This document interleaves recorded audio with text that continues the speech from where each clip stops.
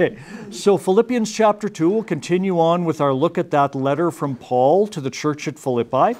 And remember again, Paul's writing this from his prison cell. And it's often referred to as the joy letter in the New Testament. That's a recurring theme throughout the book of Philippians. As we went through chapter 1, you can see where the origins of that joy lay. It lays in the fact that Paul is certain that no matter what takes place, God is at work for the good of those who love Him. And that's a phrase we often bandy about kind of quickly without thinking about it. It doesn't mean that Paul will get out of prison, to use his example. It doesn't mean that he won't be executed in prison, to use his example. He wasn't at this imprisonment, he was in his next one. But when Paul could say things like he wrote in the book of Romans and really is applying in Philippians as well, that God's at work, working all things together for the good of those who love Him. He even said in chapter 1, if that means God taking me to heaven now and my life on this side of eternity ends, better by far, was his conclusion.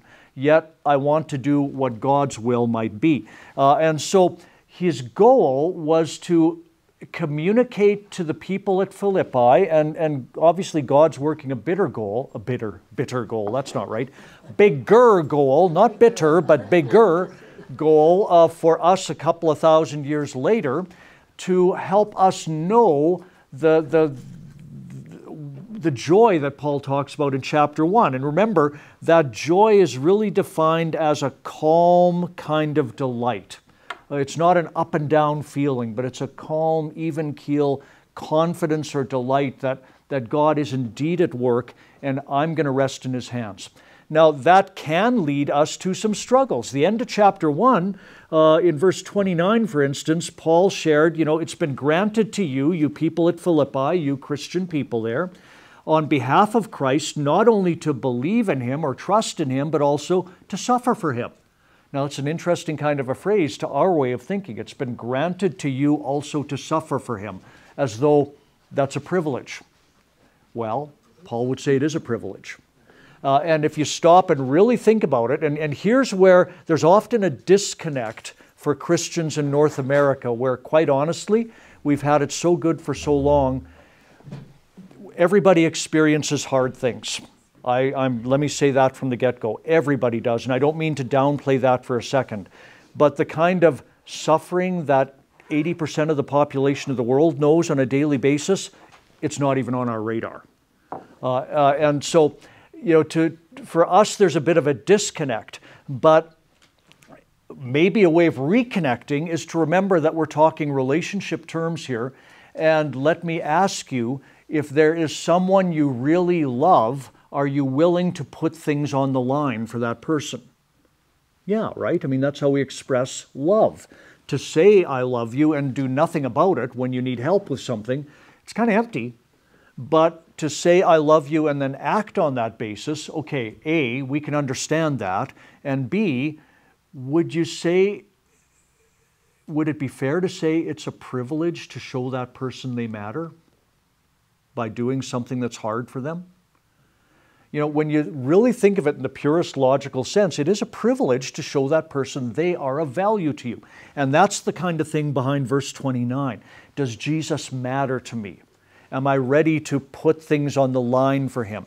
Picture the Savior a couple of nights before He was crucified in the Garden of Gethsemane, praying. And remember some of His prayer there, Father, if there's any other way, let's do it another way. Yet not what I want, but your will be done. And I'm ready to go to the cross. I know what's coming. I know it's suffering hell. But there's Jesus, both fully human and fully God at the same time. And we're not going to try and dissect how that can be, because that's above us. When we come to understanding the mind of God, we kind of have to come to a full stop and say, yeah, that's bigger than me. But here's Jesus, fully God and fully human. And what did He do in His fully human nature? He kept going back to His Father. When He got busier and busier, He made sure He had time to be away with His Father in heaven to be strengthened for the tasks at hand. And then He was able to look at even the hard things in a way that's a privilege. Now, chapter 2 in Philippians really gets into detail on some of those hard things and why Jesus saw it as a privilege.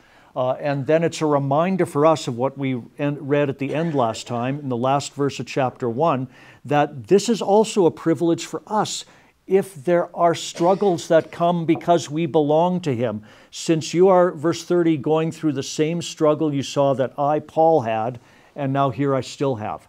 But he's already reminded them that the struggle he had and still has is doing good things for the eternity of many people. Other people have come to know there's a Savior for them, and that's the other element to bring into the mix. If I might face something that's hard for me to face, but that something results in somebody else having eternal life, am I going to be so self-centered to say that wasn't worth it? Don't answer yes to that, please. I hope I'm not going to be that self-centered. You get what I'm saying, right? And that's kind of what's behind Paul at the end of chapter 1, leading into chapter 2. So let's see. Did I miss anything major here? So the goal then is to live in that kind of certainty that Paul knows that whatever happens, God's got me in His hands, and His will is to work things for my best as well. God doesn't cause evil or bad things in this world, but He doesn't waste them either. I heard somebody say that recently, and I really like that phrasing. God doesn't cause bad things to happen, but when people, because of their own free will and sinful nature, do bad things, God doesn't waste them. And He's going to use them for good for those who love Him. And if part of my struggle with hard things teaches me that God is faithful, especially in the hard times, that's a good lesson for me to learn as well, aside from the benefit it might have for other people. Okay? So all those ideas are kind of mixed together in what we're talking about. We pick up with chapter 2 today on that basis. Let's begin with prayer. Heavenly Father, we thank You for Your presence here with us. You're always there, but sometimes we lose that focus. Help us to remember that because of Your faithfulness, because of Your unchanging character, we have a certain hope in which we live here and now. And then help us to be people who live in a way that reflects that certainty to those around us. We ask this that we would give glory to You, but also that we would be people who live in the kind of peace that does pass human understanding. We pray in Jesus' name. Amen. All right, and maybe that helps us kind of frame up what we're talking about in chapter 2, that passage from Scripture that talks about, when your enemy, the devil, prowls around like a roaring lion looking for someone to devour. It's from Peter, and I think we read it last Sunday. Or is it this Sunday? I get my Sundays mixed up. It was either last week's sermon or this week's sermon. I don't know. But the peace that passes human understanding comes from when you're anxious, not if, when you're anxious, come to God with thanksgiving. Remember His character, who He is. He does not change. He will not deny Himself or His nature. And remembering who He is and what He's done for you because of that nature, present your requests to God with thanksgiving because He doesn't change. And that's when the peace of God that passes human understanding literally pursues you, is the way the text puts it. So it doesn't just come out of the blue, and I think that's something that we need to be cognizant of too. Oh, I don't feel God's peace. I'm just kind of sitting here waiting for it. Well, talk to Him about that. And talk to Him remembering who He is, and with thanksgiving, it'll start to come through to you. And that's kind of the setting for what we're reading here as well. So chapter 2 begins with an assumption. If you have any encouragement from being united with Christ. It's an assumption, right? The answer is you do have this. And some of your Bibles probably include the word. It is there in the original, and I wish the NIV that I'm reading would have included it too. If you therefore have any encouragement, if any comfort. And the therefore is important, I think, because that tells you it's based on what came before, right? And what came before is everything I was trying to do by way of review. God will not deny Himself. His nature doesn't change. He has been with Paul. He'll continue to be with Paul. Paul even has some evidences of how He's at work in the middle of Paul's suffering. That whole palace guard knows about Jesus now. But when that evidence isn't as clear, it doesn't mean God isn't still at work. Because while He doesn't cause the hard things in the world, He doesn't waste them either. He's working things together for the good of those who love Him. So this translation, the Yeah. says, look at how much encouragement you've found in your relationship with the Anointed One. Okay, and I like that. That's a nice, easy reading way of getting the idea across. Just take a hard look at what is real. Remember what Jesus said, if you trust in me, you will know the truth, and the truth will set you free. Remember that word truth there literally is reality. You'll know reality, and the reality I bring you will set you free. That's the kind of thing that this is talking about here. When there's hard things, Jesus has overcome the world. That's what he said in John 16. In this world, you'll have trouble. Be of good cheer. I've overcome the world. So all that's behind us. So yeah, and I guess what I could say, to kind of paraphrase what I'm reading, because you have encouragement from being united with Christ. And that makes me think, really? Oh yeah. Oh, if I think it through, yeah, I guess I do. And so, you have to go through that mental process sometimes. Because you have comfort from His love, because you have fellowship with His Spirit, because you have His tenderness and compassion that He's shown to you. So all the ifs I was replacing with because. But it gets the idea across. Verse 2, then do something with it. Then make my joy complete. How? By being A, like-minded, and we'll come back to these. B, having the same unconditional agape love. C, being one in spirit and purpose. So 3 things which kind of flow together. And it started out with, make my joy complete by being like-minded. That's hard for human beings, isn't it? Anytime you get a group of people in a room, you got a group of different opinions, right? But what Paul's getting at here isn't that you shouldn't have different opinions. But when, as a Christian group, you're making decisions or looking at the future or seeking out where you find your confidence and hope, you talk about the things that are on your mind. You discuss the things that are worrying you. You go over what the mights that might be outcomes could be and why you're worried about that. And you build up each other in confidence, knowing that because we're seeking to serve the Lord God here, there isn't a right and wrong way to do this, but He would want us to be united in doing it. And we can go forward in confidence then. And He's going to use that. And it's not as though, I'll go back to one of my standard examples again. It's not as though we're praying, oh God, if you can do something, I hope you do something, but I don't know if you will. And that's kind of how I feel about a lot of, well, let me ask you, do you feel that way about a lot of people who make promises to you in your life sometimes? There's some people you really trust, and other people, they make promises and you kind of think, yeah, okay, whatever. God's not like that. And so we don't have to come with the whining out loud prayers. We can come with the, okay, Father, this is really worrying me. And I know you know it. Here's what I'm going to try to do. I think it's best. Here's what we as a group have decided to try. We think it's best. Please guide us. Please be at work among us. And then you just take a step of confidence and you do something. And what does God do? He shows up. Not because you're being so perfect, but because you're present. And that's the other idea I wanted to remind you of from last week. Whether it's our prayers or our life of faith or whatever, God's not so concerned about you being perfect as He is about you being present. Have you ever had a decision to make and you weren't sure what the right thing was to do? And you prayed till you were blue in the face and God still didn't put up a billboard and tell you what the quote-unquote right thing to do was? So what did you end up doing? Well, you're a grown-up, so you had to do something. Okay? You sought God's will. You wanted to please His heart. You were present. I can promise you God will work with that decision. Qualifier, unless it was totally against the Word of God.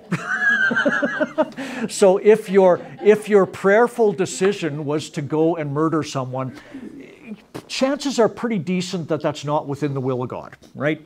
So what I'm getting at is assuming that you're trying to follow what's clear in Scripture. Okay. So the first thing is being like-minded and having the same unconditional agape love and being one in spirit and purpose. And that's what we've been talking about, right? We want to give glory and honor to God. And there's the rub, especially when groups of people, Christian or not, get together. Everybody's got their own agenda. Everybody's got their own things that really speak to their heart and are important to them. And none of what I'm saying makes any of those more or less valuable. But sometimes it's hard to sacrifice those things, isn't it? What we need to be always asking ourselves, and this is what Paul's going to get at in the example of Christ in the verses that come in 5 and following, is, am I ready to put others before me? This is what he's leading up to. Remember in chapter 1 he said that his prayer was that they would know and share in the love of Christ. What was his love like? He didn't say, here's what I want first. He sought the Father's will, and he worked for the good of people, us. He put us first, because that was his role in the Father's plan. And that doesn't mean he did everything we want, right? He was putting our eternal well-being first, and what he knew was best was first for us. And you know where that took him? That took him to injustice rather. That took him to beatings, that took him to the cross, that took him to suffer hell itself. But he was willing to do that. So having that love being one in spirit and purpose, am I ready, because God is unchanging and faithful, to put others ahead of me? I should be. And that's a constant question for each one of us to ask ourselves. You know, how will they benefit if I put myself on the line here? And I should be willing to do that sometimes, shouldn't I? Please understand, none of this is about what we would think of as abusive relationships and unhealthy boundaries. It's not about that. It's okay for Christians to have healthy boundaries too. God did not call us to be the doormats of the world.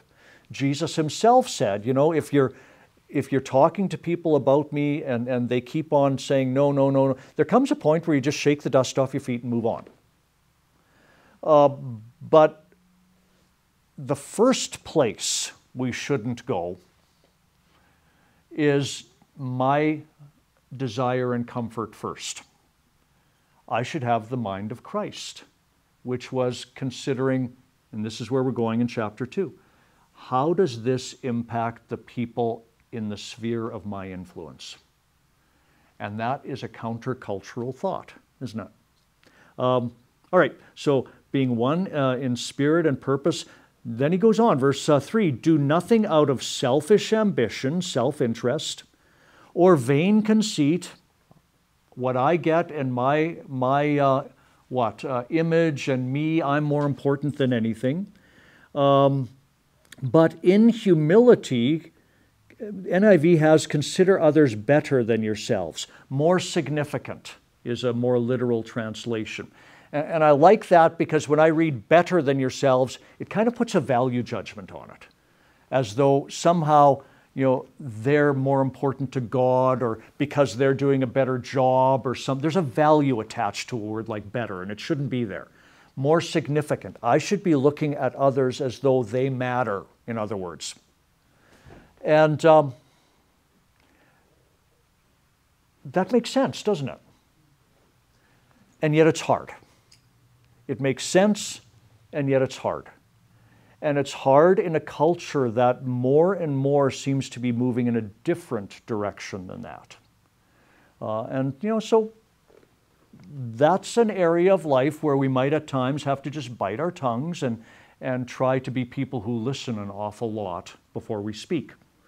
But the point is that we're treating people as though they are significant and as though they matter, and we're not worrying about self-promotion.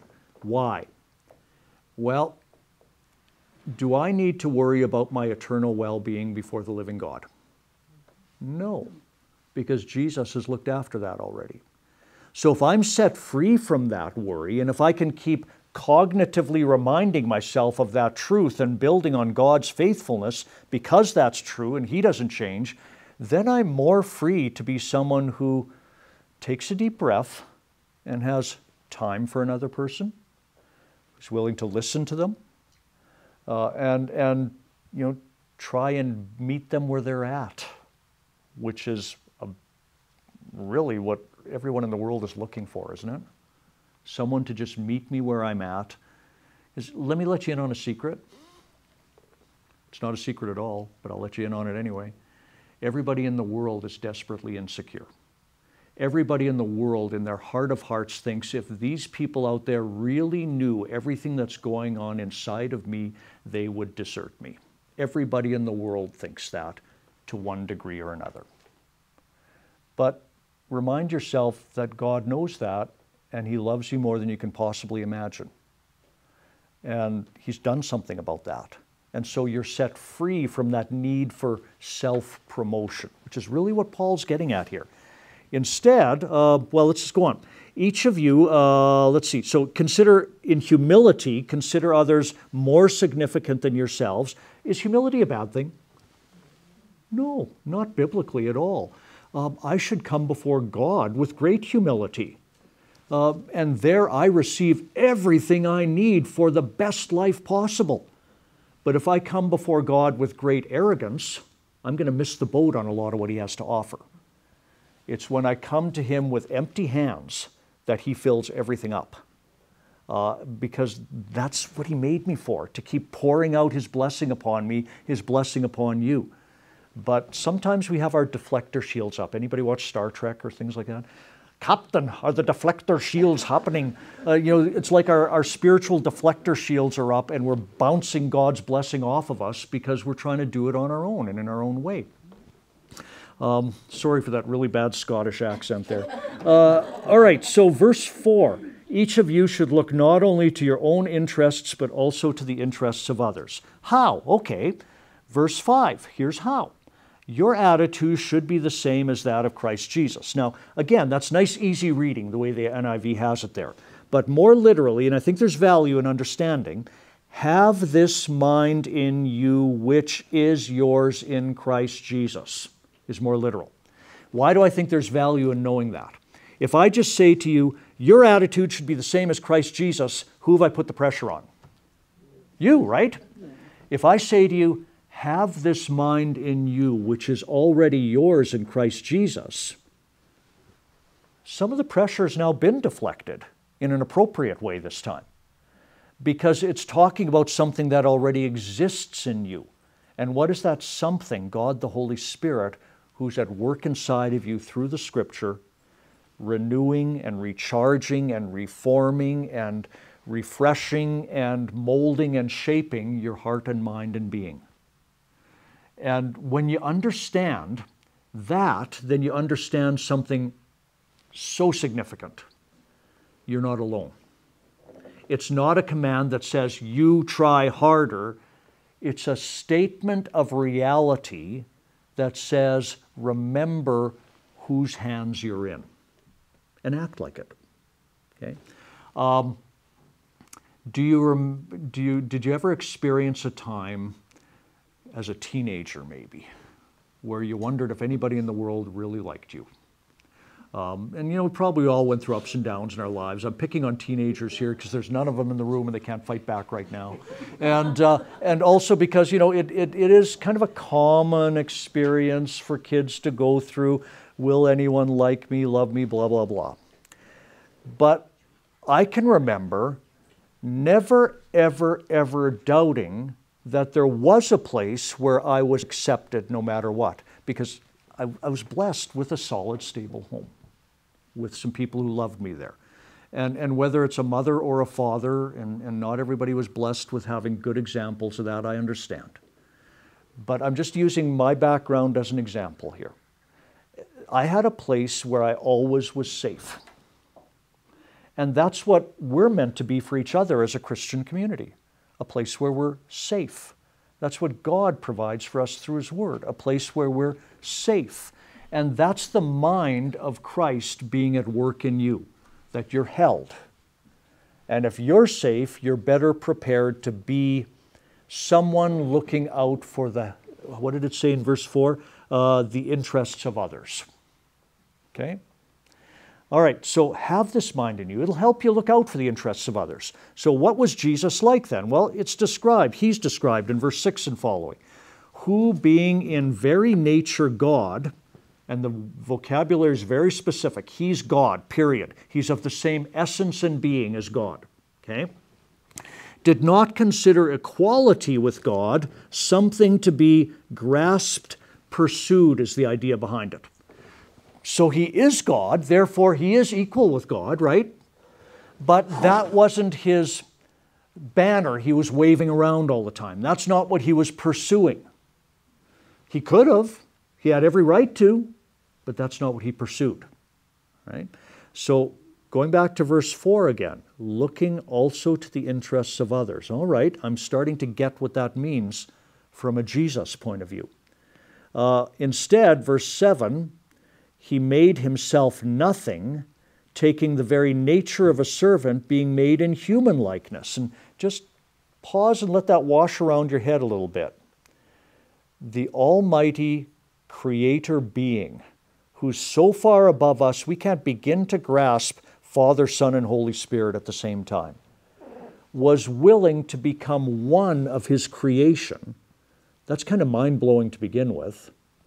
And yet I know this is true because when I look at the life of Jesus, there is no way he wasn't absolutely unique in this world. The things he could do, the things he knew, the powers he had, the bits of divinity that he showed, even in his human nature, there's something going on there. So the Maker, the almighty creator being, became one of his creatures so that his creatures could abuse him and treat him horribly so that he could suffer and die eternal separation for them. He made himself nothing, taking the very nature of a servant, being made in human likeness. That's what all that holds within it. So, what's the mind of Christ like? It is loving beyond measure and committed to you and me beyond measure. We can say that safely, can't we? And then verse 8, and being found in appearance as a man, he humbled himself and became obedient to death, even death on a cross. And the emphasis there, they would get better than we. Even death on a cross, reading the Old Testament as they were well versed in it, to be publicly displayed by hanging on a tree or a cross, that was a sign of being cursed by God, was their thinking. That was their cultural thinking. It wasn't God's command. That was just their cultural thinking. So Jesus steps into our world, steps into the culture, and takes on a sign of that culture that says, I'm cursed by God.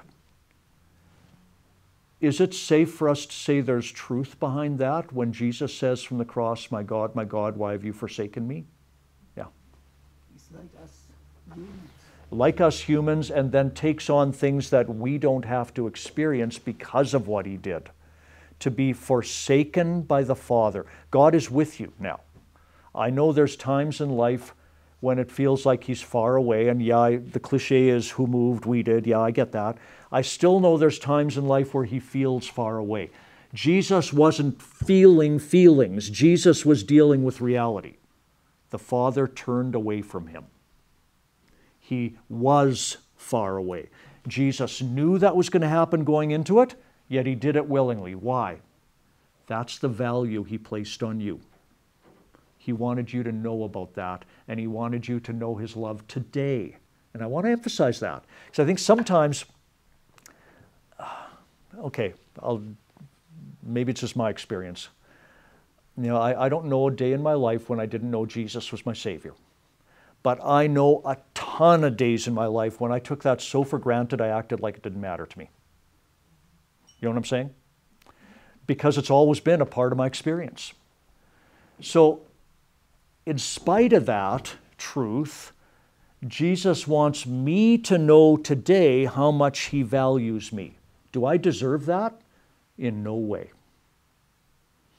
And I doubt if I'm the only one in the room of whom that's true.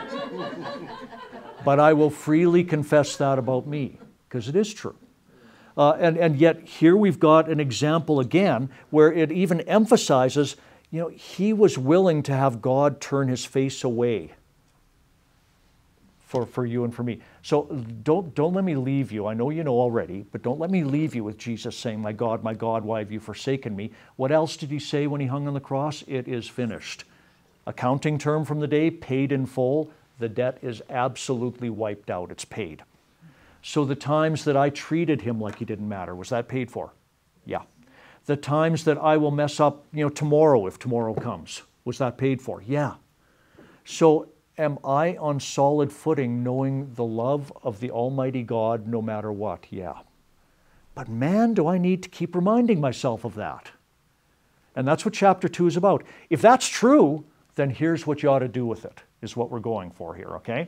All right, so verse 9, therefore, what was the result here? Jesus did all this willingly. Therefore, because he allowed himself to be cut off from God, God exalted him to the highest place and gave him the name that is above every name, that at the name of Jesus every knee should bow in heaven and on earth and under the earth, and every tongue confess that Jesus Christ is Lord, to the glory of God the Father. That's where the ultimate goal, and that's where the ultimate glory goes. That's the ultimate goal there, is to give glory to God the Father. But because Jesus went to that garden, said, not my will, but yours be done. Here, Father, if there's any other way, please take this from me, but I want your will to be done. And willingly continued on with that plan of the Father, experienced being forsaken by God, and ultimately paid for our sin and said, it is finished, and rose again, showing he defeated death. Therefore, God exalted him. And this isn't exalted in the sense that, oh, he did a really good thing, so now God's giving him a reward. This is the natural outcome. And that's really important to understand. Because death is defeated, the natural outcome is Jesus, the defeater, the victor over death, is raised up because God the Father's plan is followed and all glory goes to God. That's the ultimate goal, for us to enjoy God in all his glory. That's what he created us to experience, and it's good beyond measure. And we lose sight of that, and how many times I got to keep confessing, how many times have I lived for my own glory? How many times have you? How many times have we pursued things that just we once said, I'm just sick and tired of everybody else, I don't care. Okay, I get it, I've been there too. But at the same time, God took all of that in Jesus and he said, I love this guy enough and I want him to know my glory and presence forever anyway. That's what he wants for you. So the fact that Jesus is exalted to the highest place is really good news that gives glory to God for at least two important reasons. There's probably way more, but let me just name two of them for you. Jesus is your Savior, right? So if your Savior is at the right hand of God, if the one who loved you enough to do everything I've just been describing for you is at the right hand of God, do you think maybe you have God's ear in a good way? I think so. And second important reason is because that was God's plan all along, and it honors and gives glory to his plan by raising it up as the most important thing. So the ultimate outcome is that God's plan is given honor and glory. And yeah, at the name of Jesus, every knee should bow in heaven, on earth, and under the earth. And when he returns, that will happen quite literally. But right now, even now, we should be doing the same because he hasn't gone anywhere, has he? And so, the encouragement here for Paul's readers is to, back to chapter 1, even in Paul's distress, God is good. God is at work. God is doing what God's always going to do, and that is working for the good of those who love him and for their salvation. He's done that for me, says Paul, and he wants to keep doing that for you, and I'm praying that you know that at a deeper and deeper level. Here's one way you can start to cognitively work towards understanding that and knowing it yourself. Remember who Jesus is, and remember that that same mind is God's gift to you. To see other people, when I look around the room here today, I see people that Jesus loved enough to suffer hell for. That puts a really high value on all of you. And that's how we're to see each other and treat each other then, right?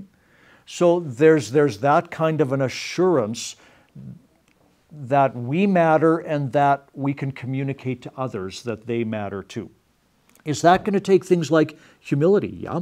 Is that going to take things like considering others significant? Yep. Is that going to take things like showing I trust in the Lord God by even sacrificing maybe some of my preferences for the common good? Yep.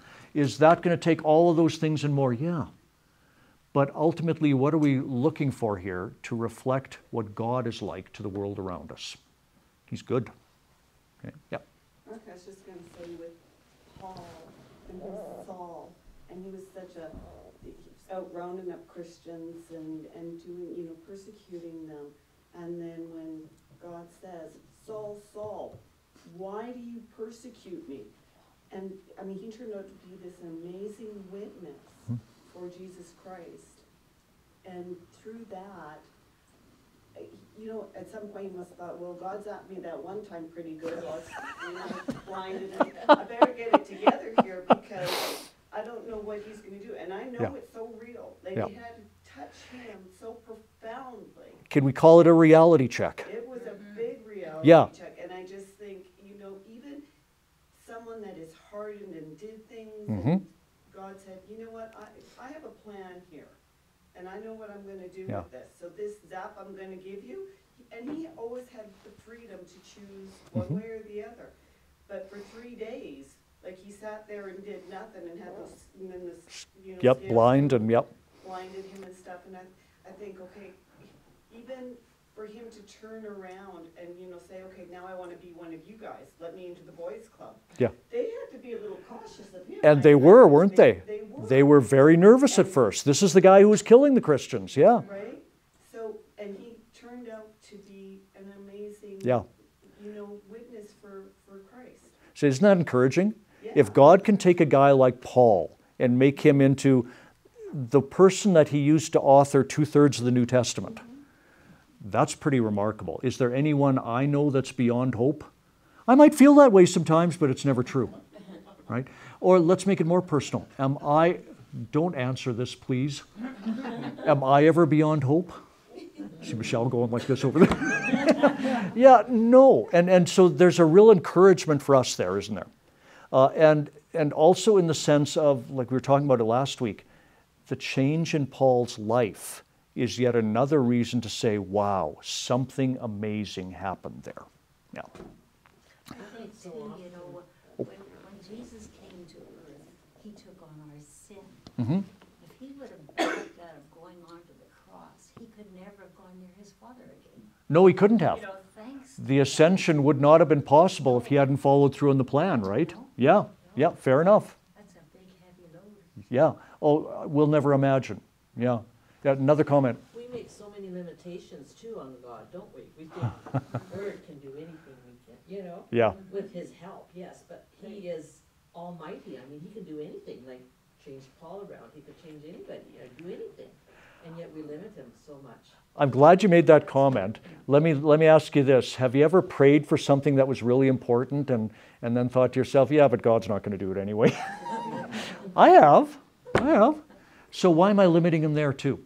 Shouldn't I rather say, I said, your will be done. Here's what I think needs to happen. And then I said, your will be done. Shouldn't I trust He's going to do what's best? Because He's not limited by anything. Well, I was always taught, if you pray for something, believe that He's going to do it, or He won't. If you don't believe, because we need to have that connection with Him and believe Him. If you don't believe Him, why would He do anything? Well, He's there's going to work in your heart until you do build that faith. But why ask for something if you think He's not going to? And that kind of belief and faith is always couched in the your will be done thinking too, right? So it's not a matter of me saying, oh, I believe these are the winning lottery numbers and they're going to be. It's a matter of me saying, I believe you're going to do what's best for me because that's who you are. And we keep coming back to that, the character and the nature of God. He does not change, so we can count on that. So again, a great example of that I just heard somewhere recently, something I was listening to, in the Gospel of John, and it was one of our readings a Sunday or so back as well, ask anything in my name and it will be done for you, Jesus says. And then a couple of chapters after that, he's in the garden praying, If there's any other way, take this from me, yet not my will, but yours be done. How do you put those two together? Well, the not my will, but yours be done. When Jesus said, ask anything in my name, he's talking to people who want God's name to be glorified. And knowing that's the ultimate outcome, also trusts that we're going to be cared for in the process, so what's best for me will happen then as well. And so why wouldn't I want God's will to be done? You know, for the people I love, it's going to be best for them. Why wouldn't I want his will to be done? For the world around me, it's going to be best for that world. Why wouldn't I want his will to be done? How did Jesus teach his disciples to pray? Matthew 7, the disciples see the help Jesus receives talking to his Father in prayer and say, teach us to pray. And so he teaches them the Lord's Prayer. Yeah. So Matthew 7 is one example of where that's found. And just think about that for a minute. Our Father who art in heaven. I have to do it in King James because that's how I learned it as a kid. But, you know, again, none of us has been a perfect father, and many of us have experienced very imperfect fathers, but all of us can wrap our minds to some degree around what would a perfect father be like, who would always do what's best for you, who would always love you no matter what, who would always work for your good. This is our Father. And so Jesus taught us to pray by recognizing who we're talking to. And then how does it go after that? Hallowed be your name. You have to go back and say it, right? It's hard to jump in the middle. Hallowed be your name. His name's going to be holy if I ask for it or not, right? Because he is who he is. So who am I asking for God to help keep it holy? Me. May it be holy in me. And the same with your kingdom come and your will be done. It's going to happen. It's going to come whether I ask for it or not, but make it a part of my life and experience. So all of those are really saying, Father, I trust you. I want what you want, because I know that'll be for my blessing as well. So yeah, it goes back to praying with that kind of confidence then, doesn't it? Good comment. All right, how are we doing? We got a little time left. Therefore, verse 12. So because all this is true of Jesus, because the Father's plan was honored, because God has given the glory, therefore, my dear friends, live like that's true. As you have always obeyed, not only in my presence, but now much more in my absence, continue to work out your salvation with fear and trembling, for it is God who works in you to will and to act according to his good purpose. Okay, let's break that down a little bit. First of all, therefore, obviously based on what came before, so just what we were talking about. God's character, his nature, he doesn't change. Therefore, because you have this solid footing, just as you have always listened attentively. NIV has obeyed. I'm not really convinced that's the best word to use there. Listen attentively is literally what it means. And I'm trying to get away from the idea of we got to be perfect again, because that's not what the text is saying. But we should be present. And listening attentively means that the one I'm listening to matters to me. Fair enough? So I'm present with that individual. Yeah. But we can never be perfect. No. Until we go to heaven. You know, and people think, I got to get perfect or I got to get better. Yeah. I mean, yeah, if you do better, you want to try to live a Christ-like life, yeah. But you'll never get perfect. I mean, if exactly. he wouldn't have had to die for us. Exactly. And so what I'm trying to avoid there is the idea that I'll never be good enough anyway, so I won't bother trying. Oh, well, no. Yeah, and I know exactly what you're saying. You're exactly right.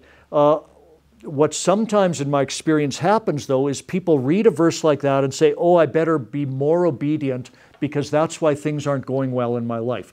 Well, okay, if you are out robbing 7-Elevens every night and you get arrested, maybe things are going bad in your life because you haven't been very obedient. Sure, I get that. But in the everyday nuts and bolts, the more, quote, normal things of life, God's not out to get you because you haven't been good enough. That's not how this works. So I'm trying to avoid that idea of obedience, and instead, relational, presence. I'm listening attentively because you matter to me.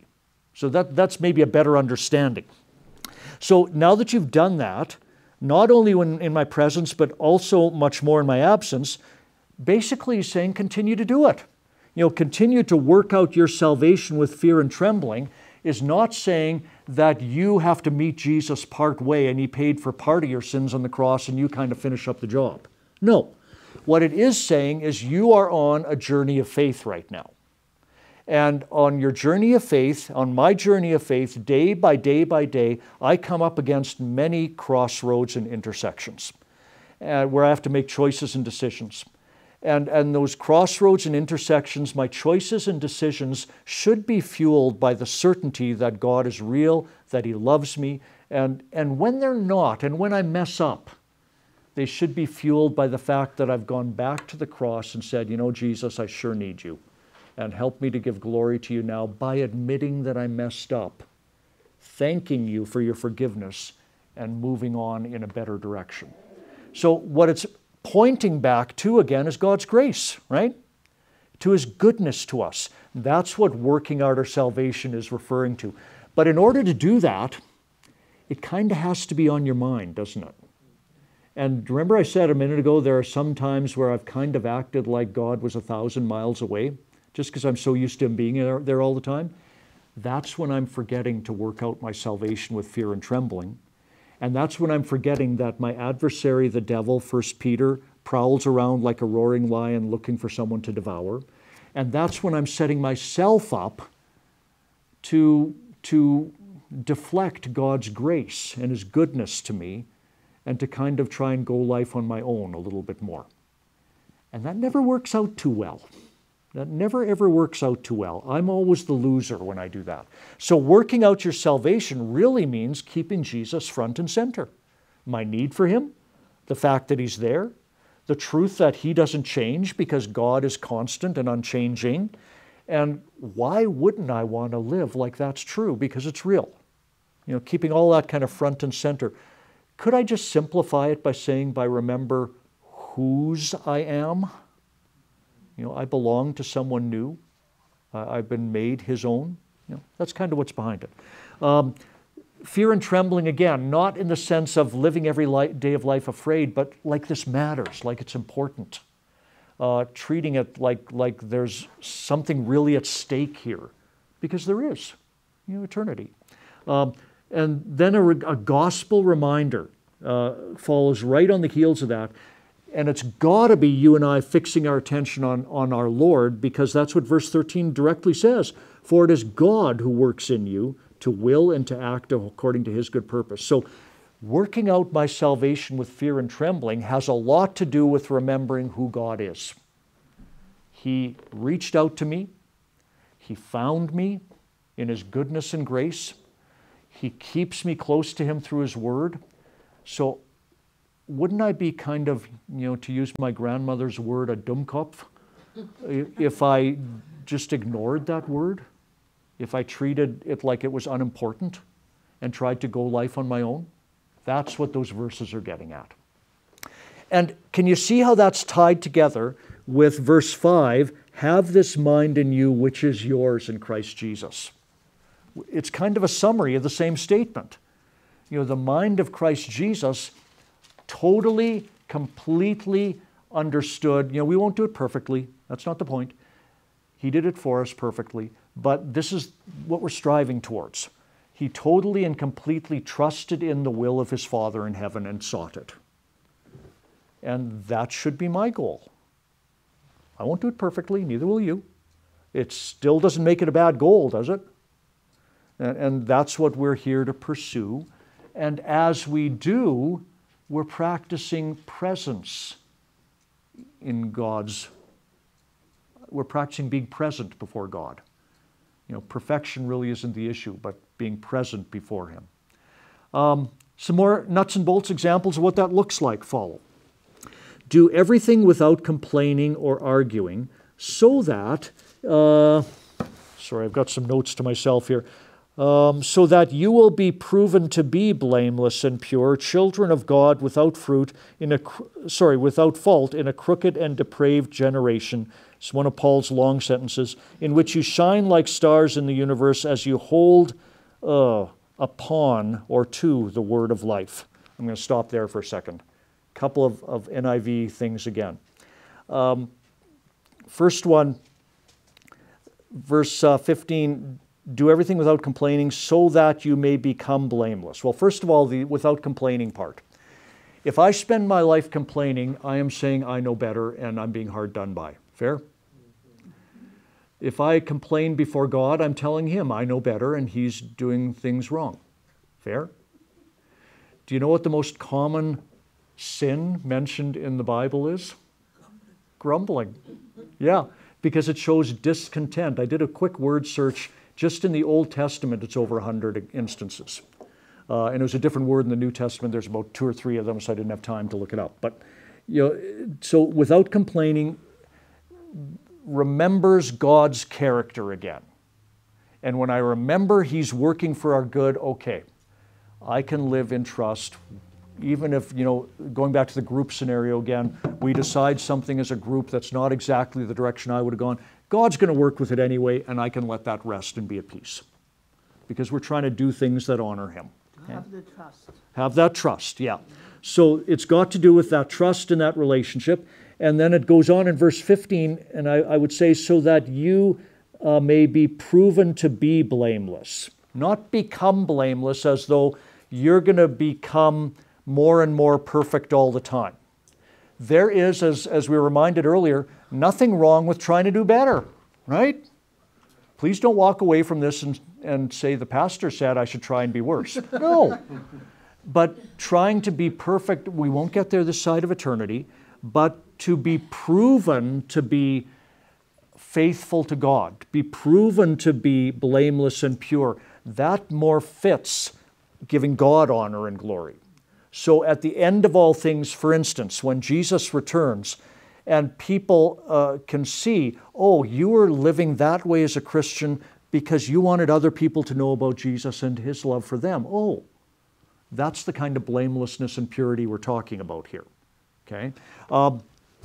Without fault in a crooked and depraved generation, sounds really bad, but when you think about this, clearly, there's really no other alternative. What's an example? Okay, again, without mentioning names, I've mentioned this before, I remember a big public speaker event here in Calgary. This goes way back now, probably 10, 12 years, in the Saddle Dome. And this public speaker told the 20,000 people there, what's most important for you 20,000 people is that all of you follow your own heart. I'd be very afraid in that room because I don't trust everybody else's heart. I get what the speaker is trying to say, and I'm not, again, trying to be overly critical. All I'm saying is that kind of thinking taken to its logical conclusion forgets that every person is struggling with the desire to play God and to be God for themselves. And that's what the crooked and depraved generation is referring to. Okay? There's no way for that kind of person in and of themselves, by their own power and goodness, to find their way back to a holy and perfect God. So you shine like a light in that generation because in the middle of all my faults and flaws, you ever notice how I try very hard whenever I'm talking about faults and flaws to talk about me? Well, they stick out all over. Whenever my faults and flaws stick out all over, if I can use even them to say that's why I'm so happy I have a Savior, that's still shining like a light, isn't it? So that's what it's getting at there. In which you shine like stars in the universe, end of verse 15, as you hold, and I get it, the NIV says as you hold out the word of life in sort of an evangelism mindset, but the word is literally as you hold onto the word of life. And because that's the literal translation, I want to share it, and I think there's value in it because if I'm constantly just holding out the word of life, I'm a human being who's going to get tired and worn out and grumpy and grouchy, and that sin's going to stick out all the more. But if I'm holding on to the word of life, there's a fighting chance. Because then it's the power of God working in you and me, and that's what we need. Okay? So holding on to that, because it all depends on Jesus, is the point. In order that I may boast on the day of Christ that I did not run or labor for nothing. Don't give up. For the people with whom you're trying to be an example of the gospel and share that good, don't give up. You're not doing it for nothing. God's at work there. He said His word doesn't return to Him void. You may not see the results that you want when you want them. None of us does, typically. Sometimes God blesses you with that, but more often than not, no. Don't give up. Keep trying to honor God and express and reflect who He is. You never know what God's doing with that, and on the day Christ returns, won't it be great to be able to see some of those results? And Paul kind of goes in that direction in verse 17, and that's probably where we'll wrap for today. But even if I am being poured out like a drink offering on the sacrifice and service coming from your faith, I am glad and rejoice with all of you. None of us here has probably ever given a drink offering. That was part of the worship style of not just the Old Testament believers, but it was also kind of common in a lot of the pagan religions. But the idea is just what it sounds like. You take something of liquid form and probably the best of the best wine or grapes or whatever, and you'd pour it on the altar. And let me just ask you, when you pour it on the altar, what happens to it? It runs away and disappears. That's the image. Even if I'm being poured out and to me it looks like it's all running away and disappearing, it's okay. That's the idea behind this that Paul's expressing. Because it's not about perfection, but presence. I'm doing it because God matters, and He'll work with that. Yeah. I think sometimes we forget what God is doing with us at that time. Because we look at the outward, like, there ain't anything happening, Lord. Like, that person there is, like, God got some things going on, and it's not changing anything.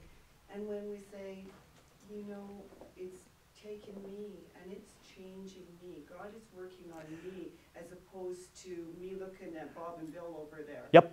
And what you've just described is humility, isn't it? And that's what the chapter's getting at as well. When we remember in humility that this situation also is God working on me. Not just me being all that and saving everybody else. That doesn't happen anyway, does it? So yeah, remembering that with humility is a big, big part of it too. And so this is the last verse before the break in the paragraph. So you too should be glad and rejoice with me. And it kind of sums up what we've been talking about, just the confidence and the hope that we have because God is at work, period. And that's really where Paul's going throughout chapters 1 and this part of chapter 2. He'll get into some other examples of putting that into practice through the end of chapter 2 and chapter 3. And what he's really going to start emphasizing now for the people in Philippi is remember whose you are. You are citizens of an eternal kingdom, an eternal home that cannot be shaken. And one of the reasons he went that way in Philippi is because, I think I shared with you last week, Philippi originally was a gold mining town, became very, very affluent. It was under Alexander the Great's father, Philip, who named it Philippi after himself. But then after a couple hundred years, the gold ran out and it became almost a ghost town. And then it's right at the top of the Aegean Sea between what we would think of as Greece and Turkey, or backwards for you, Greece and Turkey.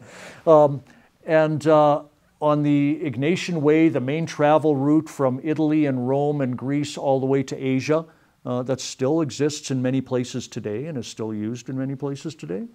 So this ghost town then became the battle site for where Brutus rebelled against Caesar. And you've got Shakespeare, Et tu, Brutus, and all that, based on that battle. And when those fighting against Caesar were defeated, Philippi was rewarded by being made a Roman colony. So this once affluent place that became a ghost town was now a Roman colony and kind of a retirement center for soldiers. And so citizenship, they were all made suddenly citizens of Rome and had a whole lot of rights and privileges. And so Paul's going to remind them, you think that's good? Let me tell you about a citizenship that's eternal. And again, for you and I who live in a pretty comfortable, pretty affluent, pretty stable part of the world, that's a good reminder too. That what we often base our lives upon and think we're controlling, and COVID reminded us how little we control in a lot of ways, we have a citizenship that's eternal and lasting and is solid no matter what. And so we can take something out of that for the next couple of weeks too. All right, let's close there with prayer for today. Lord God, Heavenly Father, we thank you for who you are. We trust in you, and we remember that you are unchanging in your desire, in your goodness toward us, in your faithfulness toward us. Yet, because we live in a world that's so impacted by sin, that trust is often shaken, sometimes shaken very hard. We pray that you'd help us to remember again that nothing has changed your character and nature, that your salvation is real, and that we are best off when we keep you front and center in our lives, remembering how you showed your goodness to us through Jesus, your Son.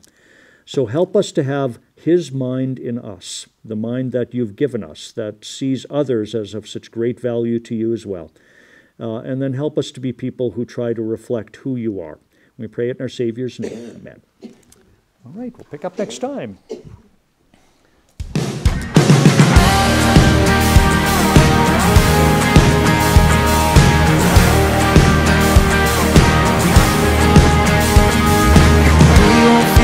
Battle, we won't fear the night. We will walk the valley with you by our side. You will go before us, you will lead the way. We have found a refuge only you can save. Sing with joy now, our God is for us. The Father's love is a strong and mighty fortress. Raise your voice now, no love is greater. Who can stand against us if our God is for us?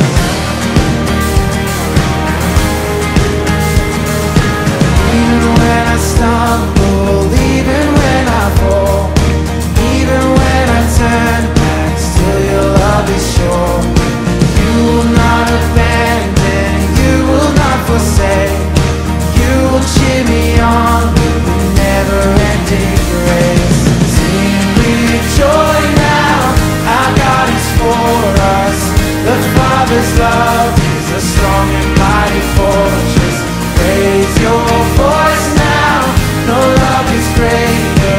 Who can stand against us if our God is for us?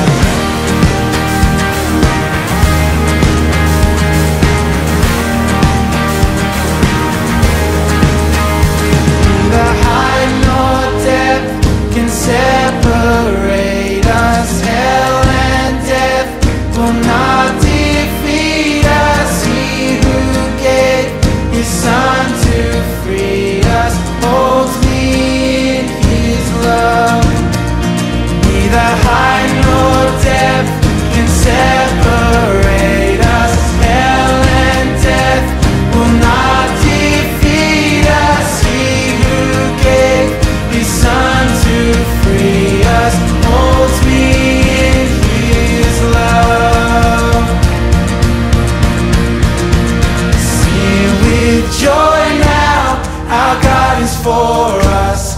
The Father's love is a strong and mighty fortress. Raise your voice now, no love is greater. Who can stand against us if our God is for us? Sing with joy now, our God is for us. The Father's love is a strong and mighty fortress. Raise your voice now, no love is greater. Who can stand against us if our God is for us?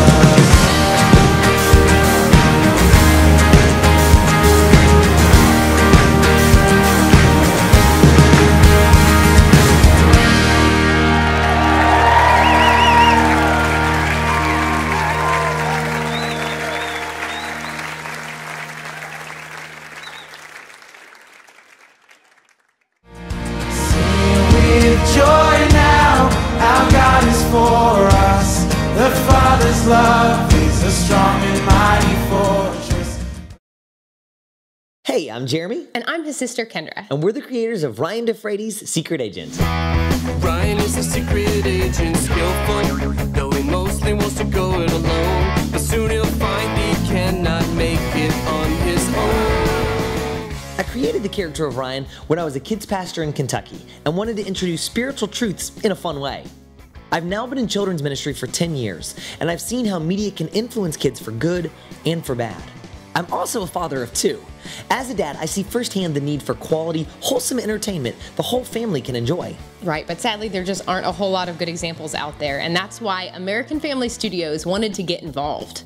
American Family Studios is a ministry dedicated to creating content that uplifts, inspires, and encourages. I've been working for them for over 7 years as a screenwriter because I believe that the power of storytelling is huge and helps us to be able to spread the love of Jesus.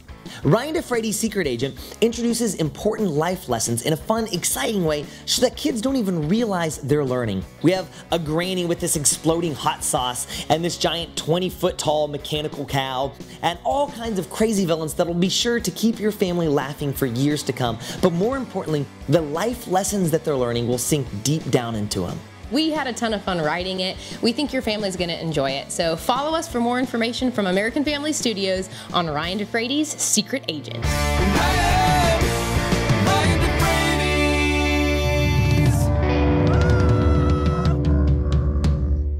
Come rejoice now, oh my soul, for his love is my reward. Fear is gone and hope is sure. Christ is